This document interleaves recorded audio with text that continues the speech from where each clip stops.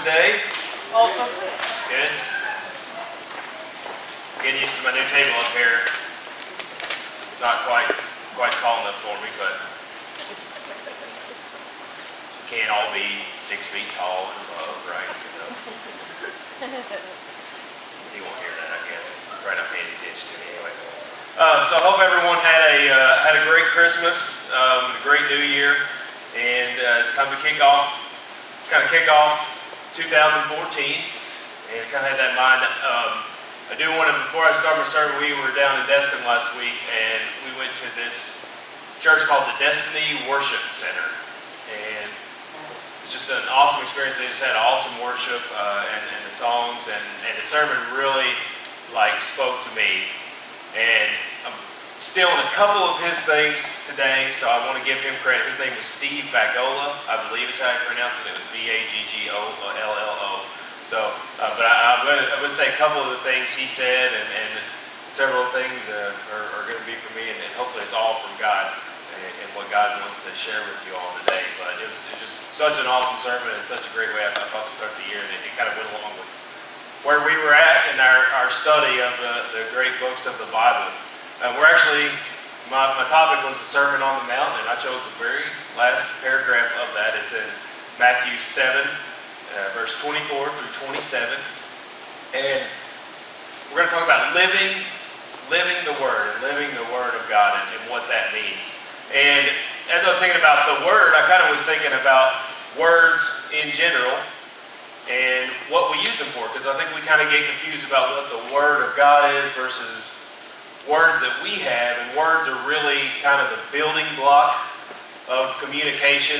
I know you might say letters are, but you know, N and X and P and stuff like that, they don't mean anything to you unless you took 4 or 5 math classes like I did last semester. That's the only time those letters really mean anything. You got to put them together to make words before they start meaning anything to anybody. So, you know, kind of when you're talking, we use words to do several things. We use it to communicate with.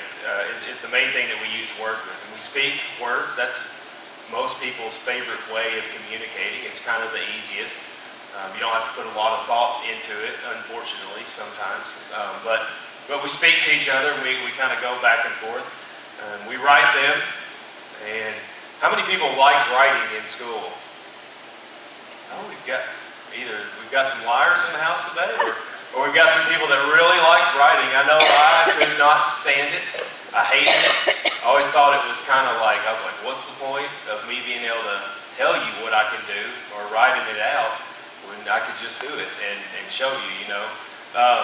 But now, even though most of the people in the room didn't raise their hand, there were a few, we all write a lot more than we used to now, right? Because how many people have a social media account? But writing has become a lot bigger means of communication, because we text each other, we Facebook each other, we tweet each other.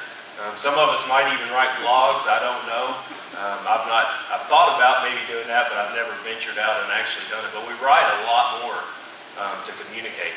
We also read words.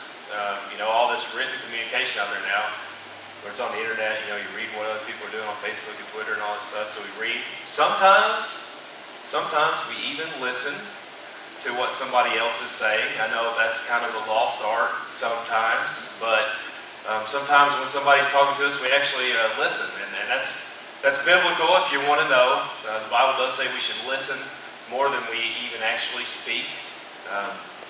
So when somebody's talking to you, you know, try to maintain that eye contact and listen to them. Hopefully some of you all will listen to me. I know everybody will hear me, but hopefully some of you will listen today. Hopefully God will use the words that I'm going to do.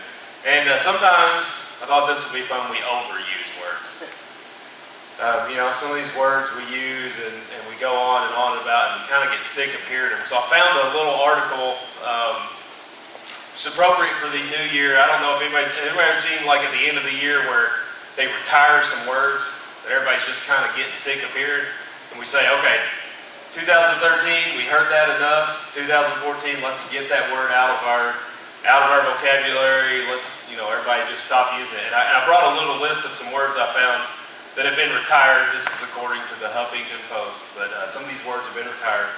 And you young people, especially you ladies, I know you're really going to be disappointed, but selfie. We're going to get rid of selfie. I know looking at my Facebook feed, we can actually not only stop using the word, but we can probably get rid of the selfie itself.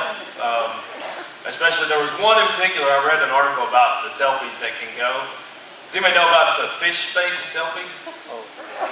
Like, if you're not familiar, I'm going to demonstrate.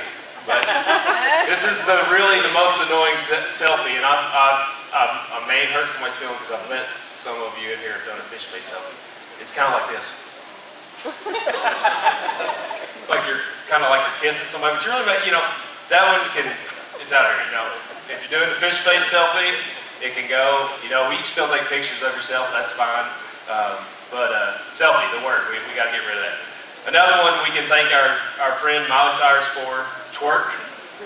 We can actually get rid of twerking itself too. So, but that word, we're sick of it, we're done with it, we're going to get rid of that. This one kind of cut me because it's near and dear to my heart because I love Twitter. I know I've said I really like Twitter a lot, but I guess speaking and saying hashtag, we're going to get rid of that. So, you can still hashtag stuff on Twitter, but don't say, when you see somebody doing something stupid, don't say hashtag SMH. I guess we just shouldn't speak like we're tweeting. Another one, and I'm going to drop some knowledge on you here. This is another one, and I know we've all used this one, and whether we like it, or we don't like it, or we don't care, this is one I know we have all gotten sick and tired of hearing because we've heard it for 5 years now. It's not just 2013. Obamacare. We're sick. We are sick of this word. I don't know how many, I've even started calling it this because I got so sick of saying that. It is actually called, and if you hear this word, it's actually called the Affordable Care Act. So we can get rid of Obamacare and we can call it the Affordable Care Act, and you can stop saying that word, or if you see that word, that's what it actually is called. So we're going to ditch Obamacare. The saying, we think baseball for this, something is on steroids, like, oh man, that sermon Daniel did today was on steroids. That was like, I don't know what to say, but it's kind of an obnoxious term, anything ending with apocalypse or Geddon. Like, has anybody called Monday Cold-ageddon or Cold Apocalypse? The bridge was, what was the bridge? Bridge-ageddon when they had the bridge? Shermageddon. Shermageddon, there we go. Yeah, we're kind of getting old. And I had a couple of personal nominations. These weren't on there. But they're kind of from the world of sports. If anybody knows, I'm a big sports fan. And one of them is my Wildcats and our fan base, we're kind of guilty of this one. But calling something we're the blank nation. Like we're so bad, we have two. We're the Wildcat Nation and the Big Blue Nation. But all these fans, if you're calling yourself the Hoosier Nation or the Cardinal Nation, or I think it started out in Oakland with the Raider Nation, it's not really original anymore if everybody's using it. So we can ditch that. We'll just say, hey, I'm a Cat fan or I'm a Card fan or whatever. Kind of wear your shirts and let people know. And Louisville fans, my other one, I'm going to hurt you. This is going to cut deep. But I know every single person, and some of you all got to be getting tired of this too, and most people, a lot of people see it and they don't even know what it means. They're like, what does that mean? L1C4 has got to go. It sounds like a ward of the prison or something like that. It's terrible. Most people don't even know what it means, and it's got to go. L1C4. Gotta go, it's out of here. So those are just some of the words that have been overused and that we can get rid of in 2014. So, but today's words are going to be out of Matthew chapter 7, verse 24 through 28. And I'm going to go ahead and read that. This is Jesus talking, and he's closing up. He's just giving a Sermon on the Mount. Sermon on the Mount's in Matthew 5 through 7. If you want to start 2014 off right, it's a great thing to read. I mean, you could almost read it every day or once a week, and it just really will touch you every day. There'll be something you'll say, man, I didn't do that. I didn't do that yesterday, or I didn't do that today, or something like that, but it's great. And Jesus is telling everybody that's gathered there, he says, and everybody get a Bible out if you you don't have one, because I'm going to go to 2 or 3 verses, and I really want you to focus on these, and I don't have them up on the board. So, therefore, everyone who hears these words of mine and acts on them may be compared to a wise man who built his house on the rock. And the rain fell, and the floods came, and the winds blew, and they slammed against that house, and yet it did not fall, for it had been founded on the rock. Everyone who hears these words of mine and does not act on them will be like a foolish man who built his house on the sand. The rain fell, and the floods came, and the wind blew and slammed against that house, and it fell. And great was its fall. Great was its fall. Oh, Heavenly Father, just thank you so much for bringing us here this week, Lord, and we can just share your word, and we can worship you, and just enjoy each other's company, Lord. Speak through me as I deliver this message, Lord, on your word and what it means to us, and just open the hearts of those that are here to hear it, Lord, and we can get our years off to 2014, off to a holy and godly start, Lord. In your name we pray. Amen. So Jesus he's just finished this great sermon on the mountain, and he's preached, and there's like thousands of people there, and he's told them all this stuff, and it's like you got to hear Jesus preach. And he tells people, these words of mine, if you follow them, it's going to be like you built your house on a rock. The foundation was a rock, and it's going to be able to withstand the beating. Your house is going to be that house. Your life is going to be that house that was built on a rock, and it's going to be able to go through any storm and weather any storm. But if you don't, if you hear me, and you hear these words and you don't follow them, you're going to be like a house that's built on the sand. When the rain comes, I don't know if you know about building, but it's going to wash out your foundation, and there's going to be cracks starting to show in the concrete and stuff like that. And then you're going to start seeing cracks in your drywall. And then one day you're going to pull in your driveway, and your roof's going to kind of look cockeyed or saggy, and eventually that house is going to fall. It's just not going to stand up to the times, and that's how our life can be when we don't put God's word into action. And when we talk about God's word, and I know you hear this a lot, we say the word, listen to the word and listen to the word, and that's what this sermon's about. We're going to cover 3 things. First off, what is the word? Secondly, how can we live the word? And third, speaking the word. And the first thing I want to talk about is, what is the word? How do you get off this? Oh, there we go. Okay. I don't like this new thing. It's got 10 buttons instead of 2. The old one was better. But what is the word? Well, the word is God's word. The word is God's word. And a lot of times we kind of limit that. We don't really put it into its full perspective. Because if I ask everybody in here, what is the word of God, you would probably say it's what's written down right here, right? I would, at least 9 out of 10 people would tell me it's what's written down in the Bible. And that's true. That is the Word of God. And that's a tangible, physical thing that we can look at. But if you read in here, you're going to see that the Word of God is much more. And the first place I want to go is right in the beginning.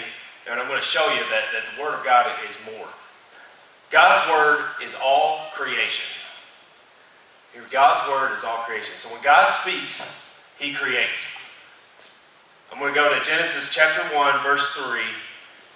And, all there is darkness. And what did God say? He said, let there be light. And what happened? There was light. There was light, right? And then he spoke, and there was water.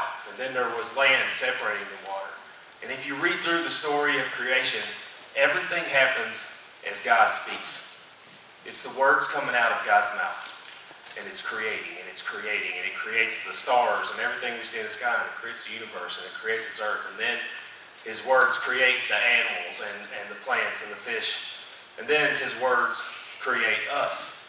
So God's word is really all of creation, and it's what he created when he spoke that we see and that we live in. And then God's word also guides us. In Psalm 119:105, it says, your word is a lamp to my feet and a light to my path. And when we think about God's word, a lot of times we think about, to me, this is like the Holy Spirit. And when we accept Christ as our Savior, the Holy Spirit comes to live in us, and it's kind of like a guide on our feet. Has anybody seen the commercials? I think it's Fidelity or it's something, but it's talking about, it's usually got a young couple or somebody, and they're like, how are we ever going to retire? And all of a sudden, like a green line shows up, and it starts shooting off, and it's like, oh, start here. And, it walks them to their Fidelity office, or I think there's a car one too, where the start line goes to CarMax and it ends up there. But God's Word and the Holy Spirit is kind of like that. When we come to accept Christ as our Savior, and we have that Holy Spirit in our life, it's kind of like a line showing up that lights our path and says, go here, go here. And God's going to call us, and He's going to speak to us, and He's going to say, go here, do this, follow me. Here's what I want you to do. And we have that light to our feet. And God's Word also saves. God's Word also saves. And you're going to say, I know, you're probably saying, Pastor Dan, Jesus saves. Jesus died on the cross, and he came to save us. And that's what saves, and you're right. You're absolutely right. Jesus and His grace is the only thing that saves. But I want you to turn, and this is really awesome. It's one of my favorite passages. I want you to turn to John chapter 1. And I want everybody to turn there because this is awesome, and this is probably something that you haven't read. It talks about how expansive God's Word is. In John 1, chapter 1, everybody got it? Everybody looking? Everybody still looking? 1 and 2. The very beginning. Don knows about heart. I see one there. And John's Gospel says, in the beginning was the Word. And we saw that. We saw that God's Word creates, and it was there in the beginning. And it says, and the Word was with God. And then this was third part here, and the Word was God. And then in chapter 2, or verse 2, it says, He was in the beginning with God. Now what that means is that not only is the Word of God all creation, and not only is it the words that are written in this Bible, but that Jesus was also the Word of God. When God spoke out all creation, He knew that He was going to come in the form of Jesus. He knew that Jesus was going to be our Lord and Savior, and that Jesus was going to be a part of that creation, and a part of Him who was going to come to save us. And it just shows you that God's Word is so important to us as Christians. And when we come to know Christ as our Savior, and when we profess that He is our Savior, we are also professing that we believe in the Word of God, and that we are going to follow the Word of God, and the Word of God is going to guide our lives as well. And when we come to do that, we have to understand what it means to live the Word and to live as a follower of Jesus. And I want you to write this down. This is the part I really want you to write down, this saying right here. What does the Word say? What does the Word say? When we come to know Christ and we want to live in His presence and we want to live by the Word of God, this has got to be at the forefront of our attention. I know we used to have these bracelets when I was in high school, and I don't know how long they went on, but they said, what would Jesus do? Does anybody remember those bracelets? Yeah. And that's an awesome thing to ask when you're making decisions in your life and when you're presented with situations. What would Jesus do in this situation? And I'm going to tell you what Jesus would do. Jesus turned to the Word of God.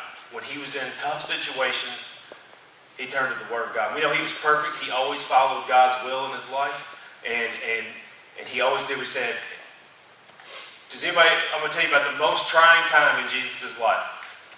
Jesus was tempted in the desert for 40 days. He went out into the desert and He fasted.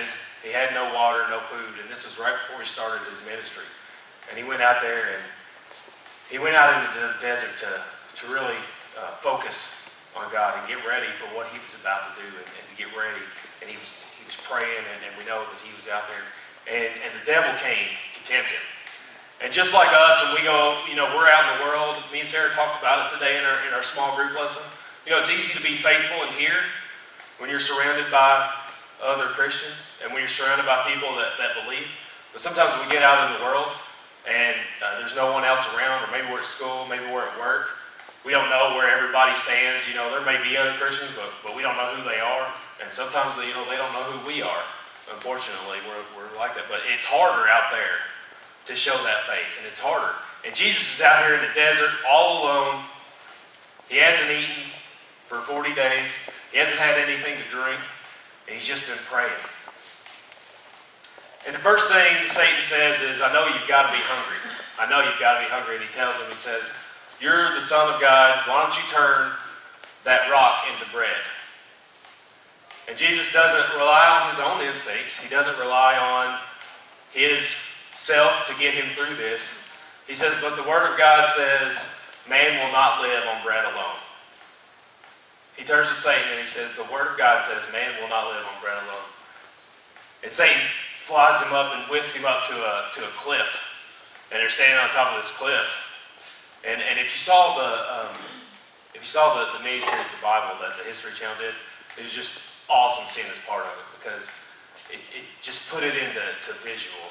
And Satan says, you're the Son of God. Jump off this cliff and fly away.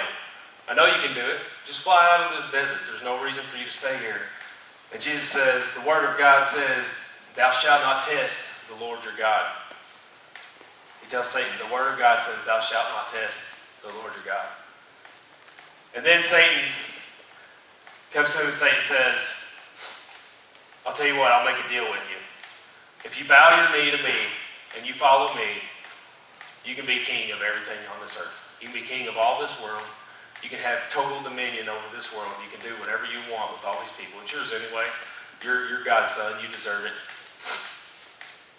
And Jesus says, the Word of God says, thou shalt hold no one above the Lord your God. Even Jesus who is the Word, turned to the Word and said, when he was tempted by Satan. And if we're in our life, the way we can continue to stay in Christ's grace, and the way we can continue to live out this Word, is when we have to make a decision to say the same. What does the Word say? What does the Word say? I'm sure, I hope everyone has one of these at home. And if you don't, we've got a bunch of them. You're certainly welcome to take one with you. You know, they cost like $5. We can get more. We'd love to have more. We want you to have one in your home. But when we come up on a question, when we come up with a trial, or we come up with a tribulation, we have to learn to turn to the Word. And if you don't think that there's something in there for you, there is. You want to be a better student, a better worker? What does the Word say? The Word says, work like you're working for God. Don't work like you're working for that jerk boss you got, you know, the one that's always riding you down. And Cindy knows. Cindy knows all about it. The one that's putting you down and telling you you don't know what you're doing, or doesn't really help out, or you know, the boss that sits back in the office with the door closed and you're not sure what they're doing all day. You just know they want you to do a lot of work, and you have no idea where they're at, you know. Don't work like you're working from that boss. That boss is just another human being.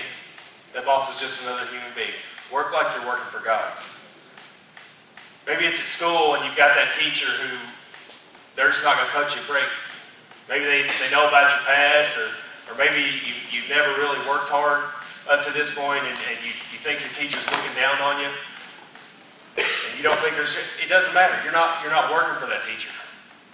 Act like you're working for God. Do the work to glorify your God instead of to glorify that teacher or to glorify yourself. Maybe it's about parenting. Maybe you want to know, how am I supposed to be a better parent? Look to the Word of God. There's examples of good parents. There's examples of bad parents.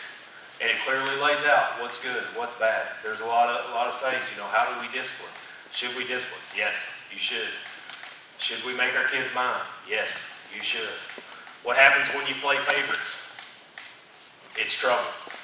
What happens when you know, there's always things, there's examples of good parents, there's examples of bad parents. And a lot of times I think sometimes outside, there's some of these stories of people doing bad things, and if you go out in the world, they're going to use it, they're going to say, well, look what so-and-so did in the Bible. Is that what God's all about? Well, no, it's not what God's all about. If you read the story, you would know that God, that was in there to illustrate what somebody did that was wrong. And but you know, you want to be a better parent. You want to be a better worker. You want to be a better friend. You want to improve the life that you have around you and who your friends are and what's going on. It's in the Word of God. And we have to be willing to ask this question first and foremost. What does the Word say?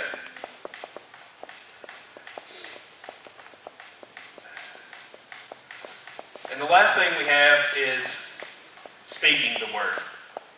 What do our words say? What are your words saying? And we get on along in that story of creation, and you're going to see that the main difference between us and the rest of everything that was created, God created us in His likeness, right? What does that mean? If you study a biology book or you're in school, they're going to tell you. What are they going to tell you? They're going to tell you we're just like animals, right? And if you cut us open and you look at us and you look at our body and how it operates, we're not that different. My body is not that different from my dog's. My dog has the same amount of leg bones. My dog has the same amount of bones in her arm. I don't know about her hands and her feet. They're probably different. But if you looked at it, it's probably not that different. My dog has a rib cage. It's got a longer nose than I do, I think, anyway. I would say it's got a smaller brain in mine, but I'm not sure about that either. But there's a brain in its head. There's lungs in its chest. There's a heart in there. There's a stomach. It has to go to the bathroom and stuff like that. I do it inside. It does it outside, but we're a little different there. But we're not that different. You don't have a tail then. I don't have a tail. If I did, June, I'd wag it every time I saw you. But, we're not that different. But my dog, it can bark, but it doesn't speak. And it doesn't speak to other dogs. It doesn't have words.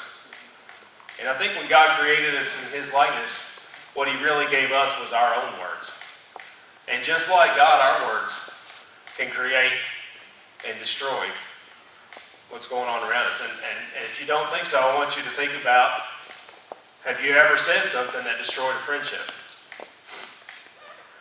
As a parent, have you ever said something to your child that you really regretted? It probably brought them down a notch. Or have you ever said something to somebody that really lifted them up and really encouraged them and built them up?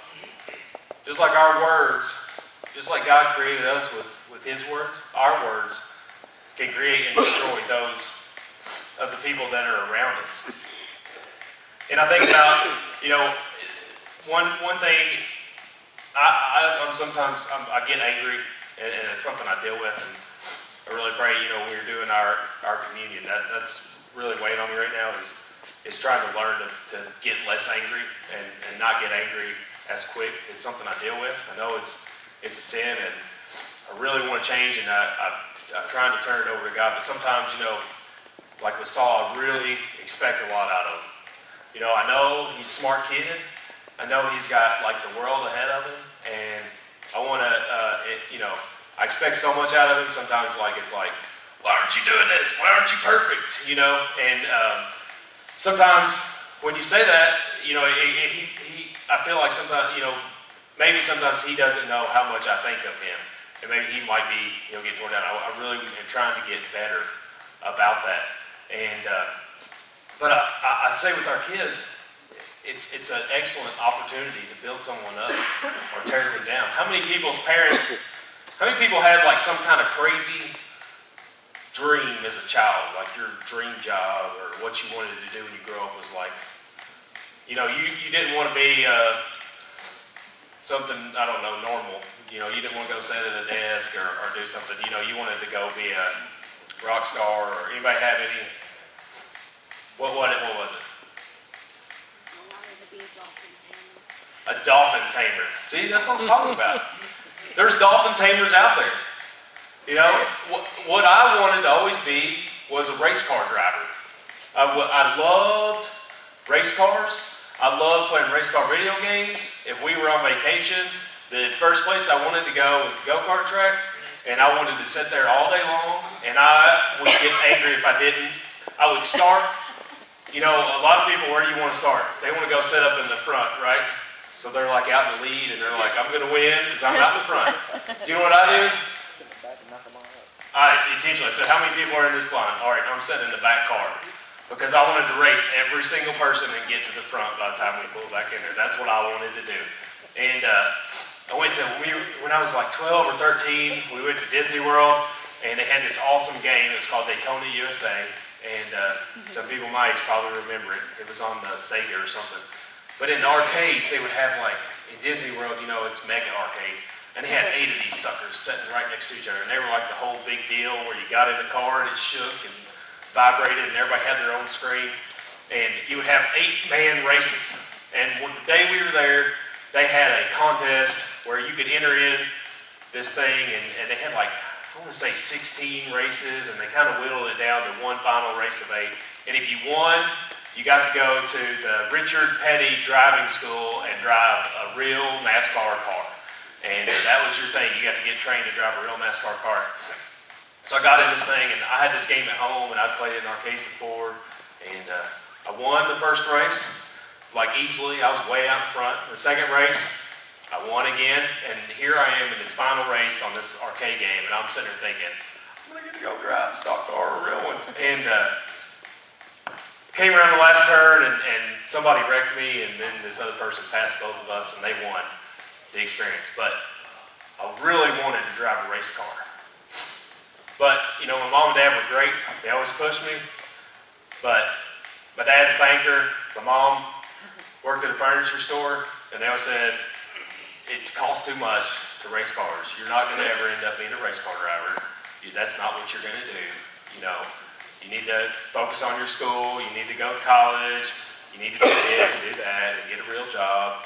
You know, you're not going to be a race car driver. But somebody is a race car driver. You know, there's probably 1,000 of them, 2,000 of them running around this country driving race cars. There's dolphin tamers. You know, you go down to Florida, people at SeaWorld, there are dolphin tamers. And one thing I told Wendy, I said, whatever Saul and Josie say they want to do, I want to encourage. I want to say, here's what you need to do that. Here's the steps you need to take to do that. And put a path out in front of them. Now they can choose whether or not they want to do that or not. It's going to be their choice, and I'll love them no matter what, but I want them to know that there is a path to do those things. And I think when God gives us those words, and we can use our words to influence those around us to do good things. And one thing that we can create in those around us that's an amazing thing is create a relationship with Christ. How many people know people that do not have a relationship with Christ? Yeah, pretty much every single person here probably knows more people that don't have a relationship with Christ than they know that do have a relationship with Christ. I want to tell you, there's only one thing that's going to lead any of those people to Christ. It's somebody that knows Christ telling them about your relationship with Christ. When you plant that seed and you tell somebody else, you can create a flower that's going to bloom into somebody having a relationship with Christ. And it's the difference between them going to heaven and them going to hell. Our words can move somebody from one list to the other. Our words can create this awesome relationship that we have with Christ in somebody else. And they can create that in their life today. But just like that, our words can also destroy that. When we don't speak, that person may never be presented. Andy has a good saying, you know, you may be the only Jesus that somebody ever sees. You know, sometimes if we don't say something, we're not destroying, it's just never been built. You know, you can't destroy something that's never been there. Sometimes we can say things, we can be hateful, we can be bad examples of Christ, and when we say those things, that destroys that possibility, that relationship as well. And I think we all see that out in the world today. Most people that are atheists, most people that are non-believers, their complaints aren't about Jesus. Do you ever hear somebody say, I just hate Jesus? Man, that Jesus, he was a lowlife. Or man, that Jesus, he ain't got no answers. Most of them even say, Jesus, great example, great teacher, great, you know, taught you how to live. Their problem's not with him. It's usually with somebody that they've encountered at some church or somebody they saw on TV saying something hateful or something ridiculous, you know. So our words, just as they can create, they can also destroy. And I want to challenge everybody today. In 2014, I want to make this for our church and for everyone in here the year of the Word. And I want to lay this challenge down to you. And I asked you to write it down before. But here's how we're going to do that. If you didn't write it down already, this is what I want you to take home with you. What does the Word say? When we're out there, we got to remember, are we following the Word or are we following the world? Are we following what God says? Are we reading our Bible? Or are we praying and asking Him for guidance? Are we following the words in this book? Or are we just going along, drifting around out in the world, listening to what the world has to say, using it? You know, the world's, man, it's good. It's good at its job. You know, Satan's out there. He's doing good. He's doing good work for his side. He's getting people to rationalize things.